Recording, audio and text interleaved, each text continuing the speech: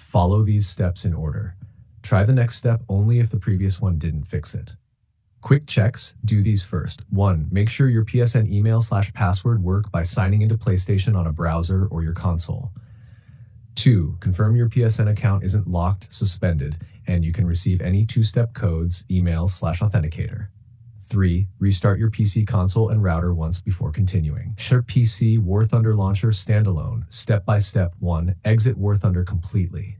Close the launcher and check Task Manager. End any War Thunder, launcher, or embedded browser processes. 2. Use an external browser for PSN login.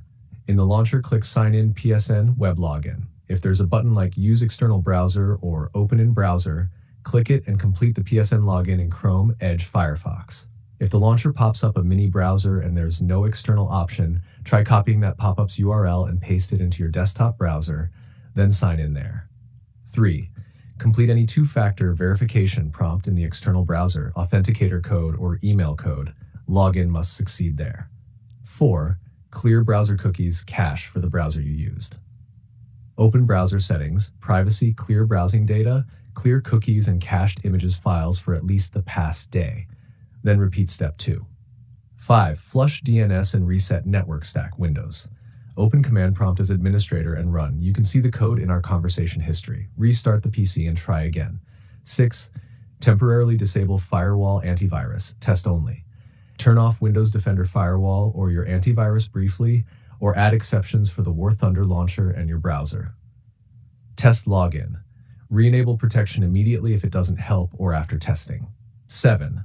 Try a different network, isolate ISP NAT. Connect your PC to a phone hotspot and attempt the PSN login to rule out ISP NAT issues.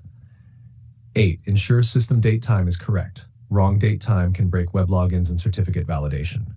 9. Run launcher as administrator and update everything. Right-click the launcher, run as administrator. Make sure the War Thunder launcher, your OS, and your browser are fully updated. 10. Clear the launcher cache/temporary files. In launcher settings, look for Clear Cache or delete temporary web browser cache inside the game folder, if you know the folder. If unsure, uninstall the launcher and reinstall the latest launcher. 11. Relink PSN to your War Thunder Gaijin account.